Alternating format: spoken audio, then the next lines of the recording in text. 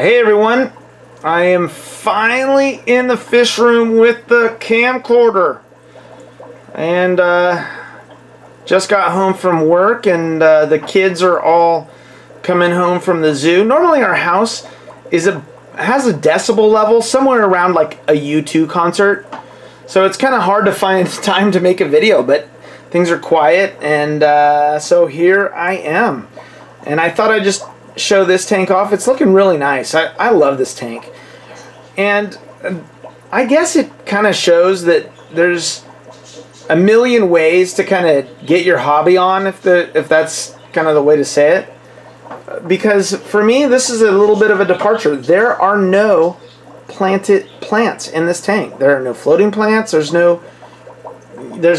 It's an algae tank. And which is kind of a funny concept for me, because when I was getting into the hobby, I was terrified of the idea of algae. But I think you kind of need to embrace some of that kind of just, you know, life happens kind of stuff. And I love this tank. It's a highlight. There's a Phoenix Planted Plus on a 10-gallon, and it's just growing algae. But these live bearers are constantly browsing on algae, and they keep it in check really well. And I think it provides a lot of food. You know, when you've got various stages of fish, like in live bearer tanks, you kind of have to come to the realization, I've got babies all the time, I've got adults all the time, I've got various degrees of juveniles, and you just can't feed all the time without an auto feeder. And algae really is an easy way for them to just kind of eat all day long.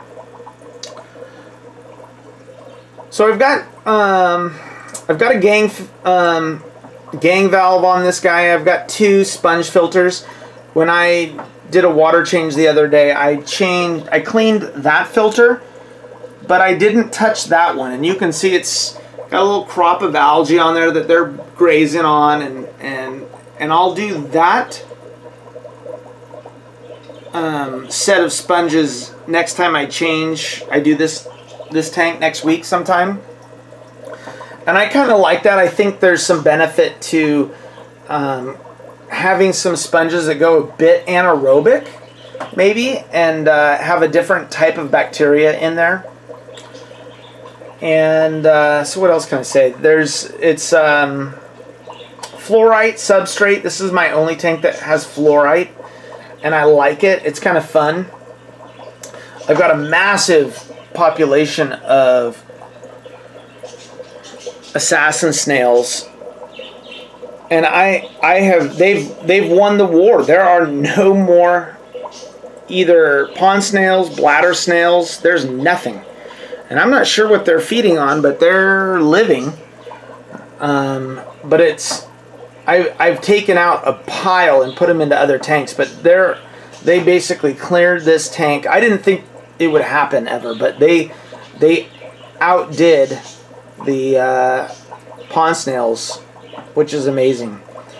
I've got some Yellowjacket Endlers in here, and I didn't start too long ago. They were kind of an impulse purchase. I picked up 2 pairs, and there are a couple in here, and there's one in particular that is awesome.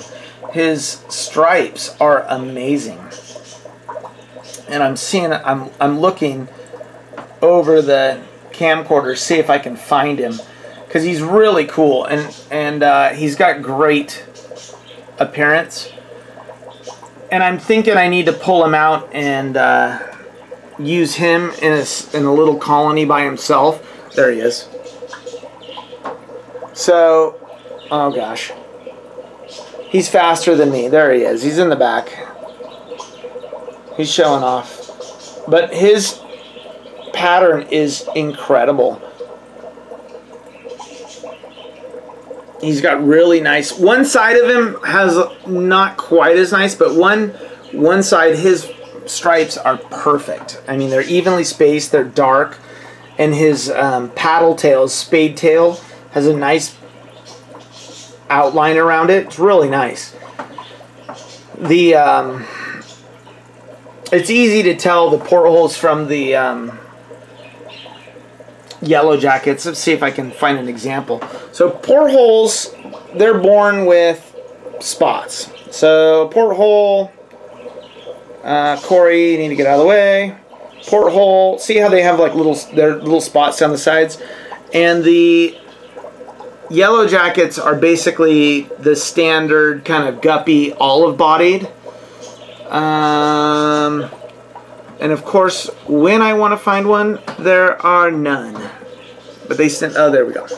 There's a juvie right there.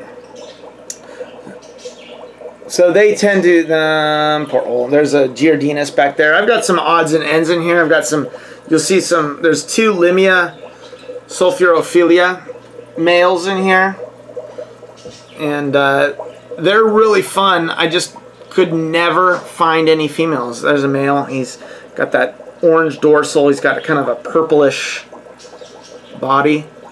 And he's the dominant one, so he's all colored up. The other one is not quite as colored, and he gets picked on a little bit.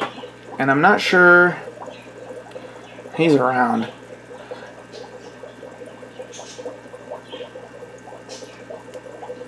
But anyways, I've got pygmy Corys in here, and they love all these ledges. There's, if I go down in here, there's a couple right there. They love to be up off the bottom and in amongst the ledges. You can see they just pack in there. I love that. I love my Cory cats just packed onto ledges. That's how I want my Cory cats. Look at that guy. And that's a fun species. They're not quite as midwater swimming as the Histatus, but they're not as bottom dwelling as either the, you know, your standard Corys, what you think of. They do swim up in the midwater. There's some more right there. I think there's a group of about 6 or 7 in here. It's funny when you got this many fish in one little tank, you kind of lose count, but they're fantastic. There's the other Limia. So you see how he doesn't quite have the same colored flag dorsal. He gets picked on, and so I've got dominant orange guy and slightly less orange picked on guy, and they just kind of live their existence in here with the portholes. I do have a few cherry shrimp in here, but not too many. For whatever reason, they haven't really gotten buried in here, the females. I've had one buried female, but I'm not sure if the portholes kind of picked on her or she just wasn't feeling good. But I haven't really gotten too many new shrimp. It's nothing like the Picta tank, which is in the other room. That tank is pure shrimp insanity. So, anyways, just kind of a fun video, rambling on a bit, but thought I'd show off some fish and just kind of show you what's going on in here.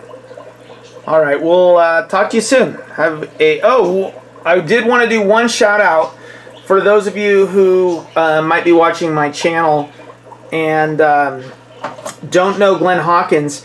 He's been doing some